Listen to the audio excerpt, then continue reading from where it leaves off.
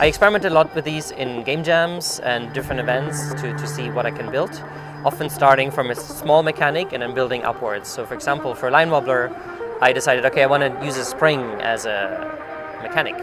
And so see, maybe I can make it as a joystick, and then figuring out what sensors do I use to control how far you bend.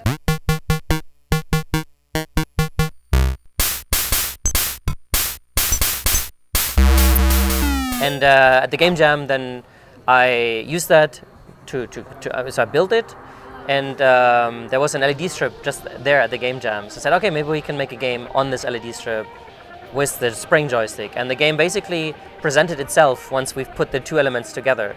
So it's a very emergent game design. So we just had like a little debug output, like saying where on the strip or how far do you bend it, and that's how I put the LED. That okay, this looks cool, and then when I let go and it wobbles and it shakes back and forth, it actually looks like a bit violent. So maybe it's an attack. So maybe we add enemies. So now we have a moving dot and enemies. So what else can we add? And so build it up from there, and that's how I do a lot of my experiments. So I start small and then build upwards.